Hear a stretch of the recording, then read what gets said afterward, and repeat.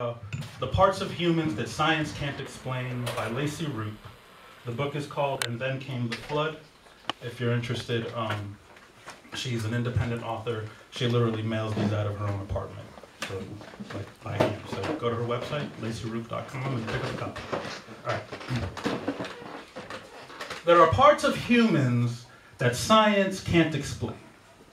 We know the mechanics of organs and which way the blood flows. We know the effects of smoking on the human body and the typical reactions of taste buds. Scientists like to think that in time, they will know everything. But the problem with knowing everything is that oftentimes we forget what's worth remembering. The doctor sits me at the table and he asks me to stick my tongue out. I do. I ask him if he can see the paintings I carry in the back of my throat. He laughs as if I'm telling a joke. I'm not. I've got Basquiat, Shelley, Van Gogh, and Da Vinci, so when I laugh, I taste brushstrokes. I ask him if he can stick out his tongue so I can see what he has trapped inside of him. He hesitates a little, then he does, and I see a man who struggles for acceptance and chokes on the word love. So we've got robots that can dismantle bombs so soldiers can still pull triggers with their fingers. We've got a blueprint for a hotel that will be located on the moon in the year 2047. We've got microchips small enough to be slipped inside of hair follicles, yet we somehow still have a hard time saying words like please and thank you and offering our hands to help strangers. The psychiatrist asked me what I'm feeling so she can prescribe me a pill to take that feeling away, as if it's something that can be solved. I sit there silent, hoping not to interfere with the tambourines and trumpets being played in my head. She stares in my eyes, and I hope that she can see my insides dancing, but I can tell by the sigh on her face that she hasn't danced in a very long time. This is what we are creating.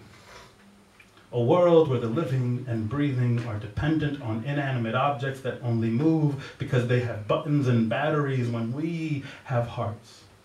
I go to school to make sense of this, to try to find a formula that can save us. When my professor instructs me to lift my head up off my desk and quit sleeping, I tell him I'm not sleeping, I'm dreaming. There's a difference. I ask him if he dreams, and he tells me that there isn't enough time for that. We have work to do. So I take out my pen and paper and I draw him what I dream, and it's people.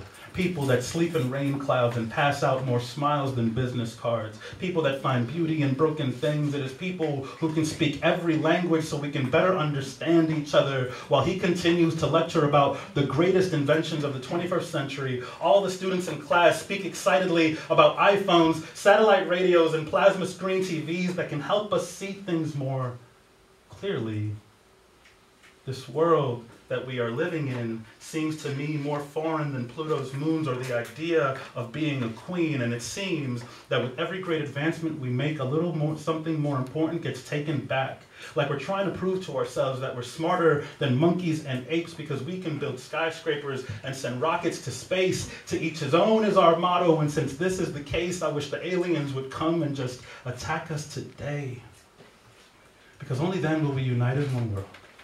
Instead of being separated by our own governments, prejudices, religions, and races, and only then, we will be able to understand the parts of humans that science can't explain. Nice.